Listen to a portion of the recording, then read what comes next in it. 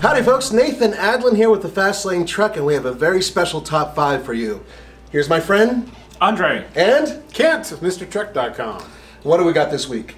First of all, I wanted to say I'm so excited because it's rare for all of us to be here at the same time. Yeah, that's awesome stuff. But we have a very special episode for you, and it's the top 5 tips to match your truck to your trailer. And all of this information is, well, manufactured and produced from the book that these boys put together. Chapter 4.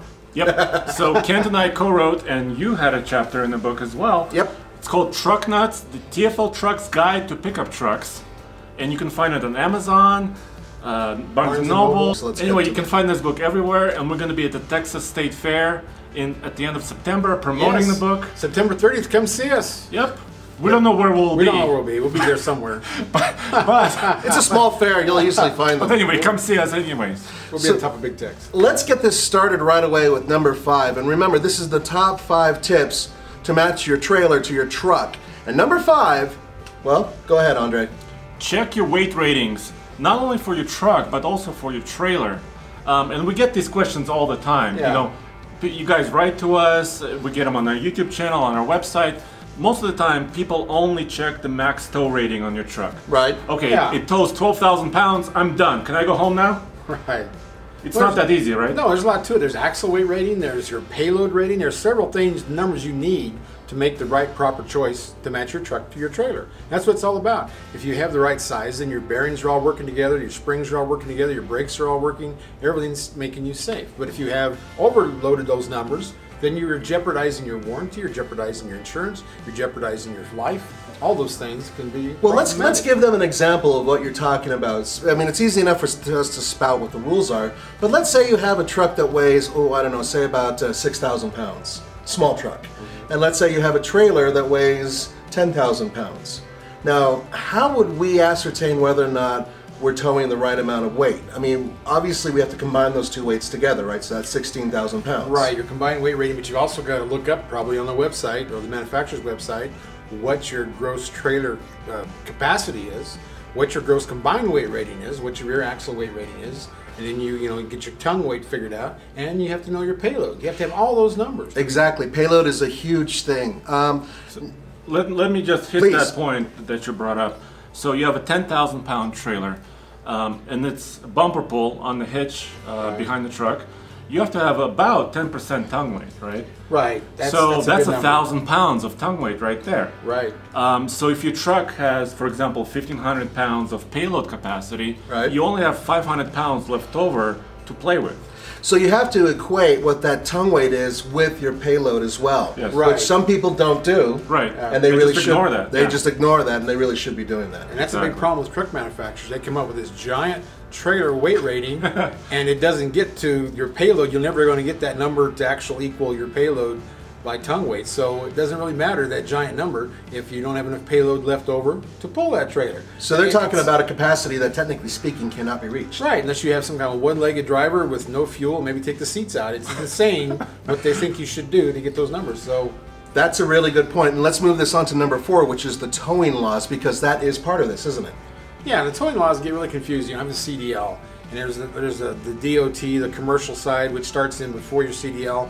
And basically, CDL is pretty uniform, but a lot of states, especially in the East Coast, they'll add some more Class A's and some other things. So it's very confusing. Can you explain what a CDL actually is?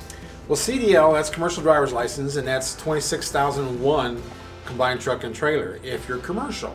But the CDL laws and the DOT laws are very close. It's just the weight limits. Actually, if you're commercially doing things with your truck and trailer, your combined weight rating only has to be 10,001 to where the DOT law is starting, which is almost the same thing without the license. It's still all the other things, the logbook, the physical you have to take. So is it safe to say, though, that state to state the laws are a little different, and in some cases they're very different? Yeah, and it's sad. The CDL was supposed to eliminate that, but it gets very complicated. You go to California, I think they make a new trailer law every 6 months or something. So it's very difficult to keep up with the law. Exactly, very hard to do. It gets really complicated, and we're here to help you guys, right? Yep. So in the book, we have a lot of that information, right? Right, and that's why we wrote the book, because it is complicated. We want to be able to give you good advice, whether it's diesel versus gas, or whether it's how to hook up your trailer, all the things you need to do there, and keeping your teenage drivers safe, and all those things. We try to cover all that we think are issues that aren't covered anywhere else. So that's. Now, you just mentioned issues, and it brings to mind number 3, which is the weight ratings of hitches and balls. Because, frankly, there are ratings, and a lot of people don't know this. They just assume that they could just slap it on and go, right? Right. Oh, wait a minute. Where's our hitch? Oh, our hitch is in the truck out there. Can you go get it? It's a 100-pound hitch. Yeah. There he goes. Holy cow, I couldn't lift it that far. He actually hooks it to his loins and does sit-ups. 8 pounds. These badass Russians, man. That's Now what they do. this- Look at the balls on that hitch. Okay. Hold on a second. Yeah, catch your breath. It's all right. Editing can handle this. I've been running around the block with a 80-pound hitch, so it's my daily exercise. Genie Hitch, that Very our powerful partner of hitch. ours. Right. Very well made hitch. And that's too. So you got all these things you have to figure out on knowing your hitch rating, your ball rating, all that. You got to know your receiver hitch on your truck. What's it rated to tow? And then when you get your Stinger hitch or your adjustable hitch like this is, you got to know what this is rated to tow. This one's what, 16,000? Yeah. So And look, the top of this ball, this is 2 5/16. right. It actually says, I don't know if you can see that, 16,000 pounds. That's good. And each ball will tell you that. And see, that's like a lot of times you'll go into like a Walmart or U-Haul, and the ball may only say 5,000 pounds. Well, you don't know. You just grab it. It's a 2 5/16 ball. Yeah, It'll I'll fit. grab it. And Yeah. it won't fit very long because it'll break off. So, yeah, that's important to know all your ratings. I mean, trucks are complicated. There's a lot of details you need to figure out to be safe, and this is one of them. And also your pins, right? So the pins that hitch is connected with Right. also have weight ratings. Yeah, they do. They do. They all have. And you know, this is boxed in each time. This is an amazing capacity truck or a hitch. But we used to call these Stingers. Now they're called adjustable hitches. And it's nice to have an adjustable hitch because when you hook up your trailer, if your trailer is pointed too much the wrong way, your brakes won't activate right. The one hanging in the air might lock up on you. So adjustable hitch is one of my favorite things because that way you can level out your trailer, being loaded or being empty. And this brings us to number 2. This is It does. perfect transition, isn't it? Yeah, it is. And that's number 2 is the weight distributing hitch. Can you tell us about that? Yeah. Weight distributing hitch. This one has one too we use that fits in here and then has spring arms to go to your trailer, the brackets. Now, I'm going to let you viewers in on a little secret about attaching spring arms, trunnion bars. You can force them on with a lever. Lever goes under it and you can pop it into the bracket like that. But if you're an old fart like me, you'll use the jack to take pressure off the trunnion bar. That's a little easier to put it together. And the whole idea of a weight distributing hitch is just distribute the weight. So it'll actually move weight to the front axle of your truck. Actually, all the trailer axles, the truck axles, they all get adjusted to carry weight equally. And that's what you want. You want some steering weight on the front. And if you look in your owner's manual, a lot of the manufacturers will tell you if it's over 5,000 pounds that you're required to use a weight distributing hitch, which is what we do. We're all compliant of that. And that also, a lot of them have built-in sway control because a bumper pull trailer can sway. A truck can go by you, somebody can cut you off on the road, and your trailer goes into the swaying situation. So you want some kind of built-in sway into the weight distributing hitch. Now, is there a rule or a law requiring that, let's say, above 5,000 pounds, below 5,000 pounds of trailer weight? It's a recommendation, except if you look at owner's manual from GM, they require it, which means it can affect your warranty, it can affect your insurance. Now, Ram and Ford, they say it's recommended. I think they'll change their verbiage eventually, but you want to be in compliance with that because you don't want to lose your insurance. You don't want to, somehow you don't get paid for your crashed car, your crashed truck, or to have your warranty disabled or lack of. So it's an important issue, and it's a safety issue for you. You don't want this thing breaking off and your trailer flying into a school bus. So it's all about keeping us all safe because I might be following you. So Right. I'm concerned. And this is all, once again, illustrated in the book. Yes, we Yeah. talk about weight distributing hitches and adjusting the hitches and all that. Yeah. And one of the questions I had when I saw this hitch, first of all, how much it weighs. Yeah. I had a question in my head, well, does that affect my rating? This is almost 80 pounds, but as soon as you add a weight distributing hitch, you distribute the weight through the truck and trailer, so this weight is almost, not even noticed. Right, you actually will change that ton weight will go toward the front axle. All that Yeah. gets adjusted out of it. And So we if you push- guys are buying aluminum hitches, right, that's an option, right? You can buy an aluminum hitch from whatever manufacturer it may be to decrease your weight of your actual hitch, but Right. it's not a big deal, is it? Right, and this is actually part of payload, but you're looking at the entire weight of your truck and your trailer, and then you weigh all those things individually so you'll have the proper rating. But yeah. All right, let's get to number one, which is a huge question, and that's mid-size truck versus half-ton truck versus heavy-duty truck. I have an example for this. Now, this is in reference, but and the example is going to come up when we talk about what the trailer is. Remember, we're matching trailer to truck. So Yeah. go ahead with the example. We get so many questions like this. So we recently had a question where one of you guys said, I want to get a 25-foot Airstream trailer.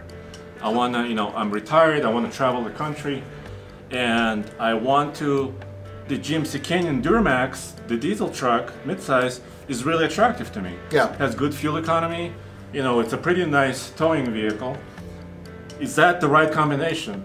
Should I buy the Canyon to tow my 25-foot trailer, and by the weight rating it matches, right? The trailer maximum weight is 7,300 pounds. The Canyon is rated, the 4x4, at 7,600 pounds. So he's like, I'm safe, right? Yeah, and that's part of the numbers game. You're looking at that to figure it out, and it's confusing. But a midsize, and I love this, that Duramax was our truck of the year last year, so I'm happy with it. But if you get a midsize, you're a narrower wheelbase, you're a shorter wheelbase, and then you got problems with mirrors. If you're pulling an 8.5-foot RV, you may never see the sides of that trailer. Yeah, that's something that people don't consider usually. Right, and if they look at the length of the trailer, right? Right. And the weight ratings, but you have to consider how wide this trailer is. We noticed all that when we were actually doing that pull, with the MPG pull and some of that, just the fact that your wheelbase of your trailer was so much wider than the wheelbase of the truck that you could feel it moving you. And that's why the weight distributing hitch was a big important thing to control some of that sway. But a little truck and a big trailer, it doesn't take a whole lot to figure out that it may not be the best combination. So all that factors in, and so in that case, I would not get a big trailer and a little truck. I mean, I've done it before, but it's not my first recommendation. Yeah, I mean, if you're going across town, right, it's okay. But Yeah. if you're towing thousands of miles and you want to go to mountainous areas, A half-ton or larger truck, obviously. So that would be preferable. Even though we like the Canyon so much because fuel efficiency is It's a great. very Yeah. fuel efficient, Yeah. well put together little truck. But you also need to have a margin of safety, right? Right. If you can tow 7,600 pounds by the manufacturer, Yeah. you want to have a 10 or 15% safety margin in your weight. And I put that in the book too. I mean, what I call dead weight, whatever it is, RV, it doesn't move anywhere. You can get close to those maximum ratings if everything else falls in line. But if you're pulling like a horse or a buffalo or something with the butt's 4 feet off the ground, swatting flies, I always go back 15% because of all that movement. Yeah. Right. So you want to think about your cargo. And that's in the book. Now, It's all in the book. I think. yes, it is all in the book, folks. So let's go to the bonuses. Okay. What about crossing your chains, lifting the jack, and greasing the balls? Okay, It's you can all- talk about greasing the balls. I can cover the other ones. But All right, you start with crossing chains. Can you tell us your story? it happened to me. I was in Kansas picking up some hitches or something, and I took off in the rain, so I was in a hurry. I didn't get the latch in the trailer coupler. Ooh. And I always cross my chains, and I always run the jack all the way up. And then what happened to me, I was bouncing down the interstate, and the trailer came off, and I looked in my rearview mirrors, and the trailer was kind of doing this. And I thought, wow, that's kind of a weird way. That's for a the lot of trailer to motion, move. isn't it? Yeah. So I grabbed the trailer brake controller, not the foot brake, the brake controller for the trailer only, and slowed it down and got over the side of the road, and it worked really well. Got over there, and there it was off the ball. And because I had my jack all the way up, nothing was damaged. So what was it riding on? The trailer? It was right on tongue? the chains. Yeah, It the was tongue on the- actually it was riding cradled on- in the chains. That's why they say to cross the chains. So it's So the that cross chain, and then the actual tongue from the trailer Landed fell on down on it and sat And there saved it, safely. basically. Right, and because my jack was all the way up, it didn't drag down the concrete and break the jack off because you still got to lift it up and put it back on the truck. Right. So I was able to do all that in the rain without very minimum damage. So those two things helped me, and that's why it's there. And same way with the breakaway cable. People don't like the breakaway cable. Well, in that situation, it doesn't break away when you're just dropping your trailer. It's if everything comes unhooked, that breakaway cable will actually lock up the trailer so it stops where you are instead of flying out into that school bus. Right. And that's what you want. And you have 15 minutes to go get the rock, put it behind the wheel so it doesn't roll into traffic, and then try to hook up and do all those things. So the safety chain, the breakaway cable, all those things are very important. But what about greasing the balls, Andre? Well, it's metal to metal, right? So you don't want it's going to wear out fast if you don't grease your balls, and we usually do that, right? We do. We grease the front of the ball and a little bit on the top, and that's what you want. You want it to last. You don't want to make a bunch of noise, but you know, why would you wear out a hitch and a coupler when you don't have to? I mean, So a little bit, basically the lubrication that you're putting on there will prevent or at least mitigate some of the wear on that ball and make it last longer, and Right. and the hitch as well. yeah, the ball's easy to replace, but the couplers are not easy to replace. You got to cut them off or bolt them Welded, off. Or, yeah, you it's- know, all kinds of stuff. Yeah. Of course, you know, we all know, you know, to grease the bearings on the Right. trailer, because that's really important. You don't want to have a seized bearing like I had on my boat trailer, remember that? Yeah. And I basically lost the wheel, and the wheel didn't roll down the road. It actually just kind of just broke away, but stayed with the trailer, fortunately. But Oh, sure. You're watching But- semi grease the fifth wheel. I mean, they got great big plates, and there's a ton of grease they put on there. And they got grooves in there to hold the grease in there. It's important. Absolutely. So, guys, thank you so much for joining us. We have a lot of videos that are coming out very soon with top 5s, top 10s, and everything else, and it's including, of course, Mr. Truck. So don't forget to look for the brand new book, Truck Nuts. Remember, when you're looking it up, to put in book as well, or else you're going to find something else. Thanks again, guys. Thank you, boys. We'll see you later. Kent, what are we doing here at midnight at the bottom of our iGauntlet? Well, we have a 2017 Super Duty F450 Platinum, but we're towing 30,000 pounds. And this is the Super iGauntlet, but it's more than that. It's Yeah. the ultimate midnight Super iGauntlet. Yes, all that and a bag of chips. That is so cool.